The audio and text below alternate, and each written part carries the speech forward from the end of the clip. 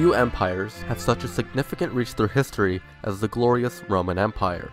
The original Roman Empire, spanning from the fall of the Roman Republic in around 27 BC, lasted as one unit until around the end of the 4th century.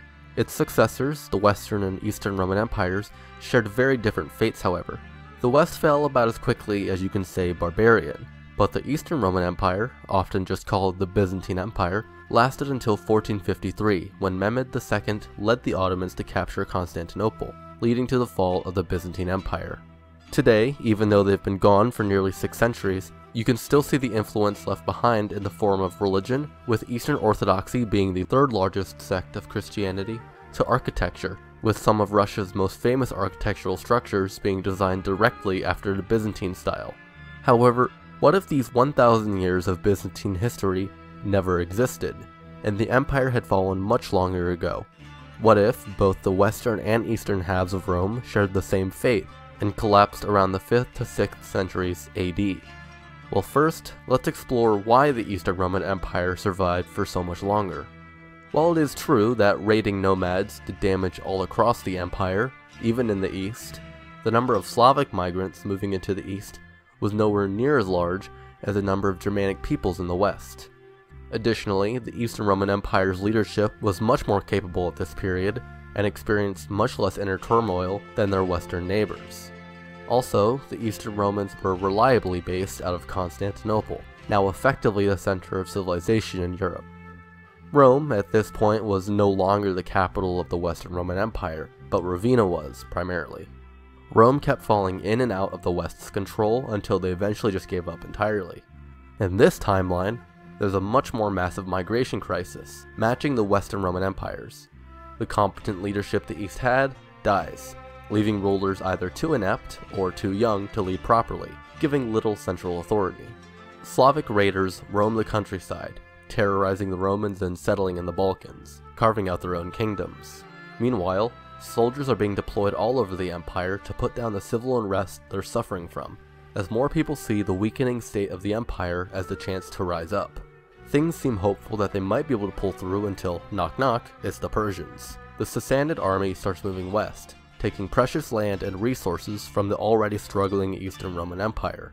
With soldiers needed to defend against the Persians and to hold down the uprisings, the nomads invading in the west see an opportunity, and move to Constantinople. The Great Walls of Constantinople hold the nomads back, but eventually, due to a lack of soldiers to defend the city and incompetent leadership, the last capital of the Roman Empire falls. From there, it's just cleanup, and what's left of the Eastern Roman Empire explodes into a bunch of different nations formed along various ethnic lines. With the fall of the Eastern Roman Empire, the first question is, what happens to all this land? Such a massive power vacuum would create massive competition. However, one contender would undoubtedly come out on top: the Persians. Unlike in the West, the East did have a major power next to the falling Roman Empire, and they would gobble up as much land as they could hold, moving all the way to the Eastern Mediterranean, and possibly even into Egypt and Anatolia. Beyond them, the other areas would consist of dozens of petty kingdoms fighting each other for dominance, until eventually larger nations come out on top in the areas not swallowed whole by the Sassanid Empire. This begs the first question: what does a stronger Persia mean in this timeline? Well, for starters, it has huge implications on the expansion of religion. Islam, which will be coming around in the next century, would be the biggest loser in this scenario. One of the key reasons the religion of Islam was able to spread so rapidly was because of the state the Middle East was in. The Byzantines and Persians had been fighting for about a century at this point, when Islam showed up in the early to mid 7th century. This allowed the Caliphate to, rather easily and quickly, take land from both the Sassanids and the Byzantines, without a huge fight being put up against them. However, in this timeline, there's only one major power, and the Arab invaders would harass Persia's southern border, but they would not be able to take down the empire like they did in our timeline. Islam may disseminate to other regions, but would largely be relegated to the Arabian Peninsula.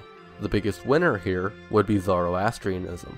Largely forgotten in the modern day, Zoroastrianism is one of the oldest religions in history, and was classically the religion of the various Persian empires, until the tide of Islam came. In this timeline, that doesn't happen, and Zoroastrianism stays the dominant religion of Persia. even moving into the Middle Eastern, Anatolian, and North African lands taken by the Sassanids.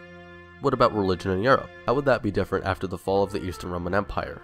The Great Schism between Rome and Constantinople in 1054 was one of the defining points in Christian history, ending the close religious relations between the East and West. Now, there's no strong head of the eastern portion of the Christian faith, giving the western portion much more influence. There is no Great Schism, and Catholicism remains the dominant Christian faith throughout the entirety of the continent for many years, instead of just the western half. Additionally, Iberia would never fall to Muslim invaders, meaning there would never be a Reconquista to speak of. This also means that North Africa would likely not become primarily Muslim, but instead would be much more culturally European Christian, because the Vandals and their descendants would be able to stay in power.